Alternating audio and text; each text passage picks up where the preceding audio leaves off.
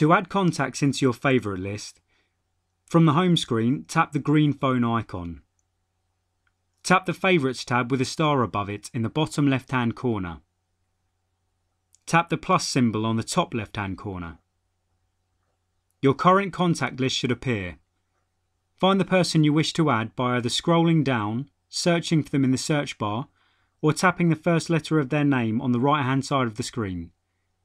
Press on the person's name. 4 options could appear: message, call, video, or mail, depending on how much of that particular contact's information is stored on your iPhone. Whichever you choose will be the way you contact them through favourites.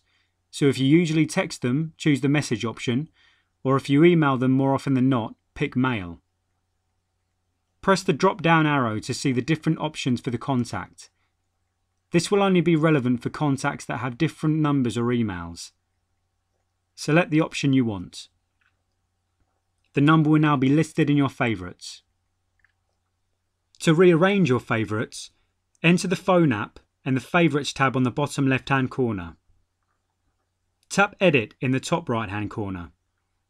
A red delete icon should appear to the left of every contact and 3 lines to the right.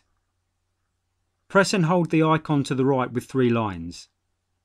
When you move your finger or thumb, the contact should move with it. Place the contact in the area you want it to be and let go. It should drop into place. Press Done in the top right-hand corner to finish. To delete favourites, enter the phone app and the Favourites tab on the bottom left-hand corner. Tap Edit in the top right-hand corner. A red delete icon should appear to the left of every contact and 3 lines to the right, just like before.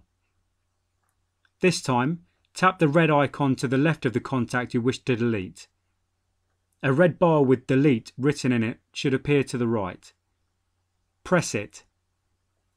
The contact should be removed from your favourites. However, this will not delete them from your contacts list.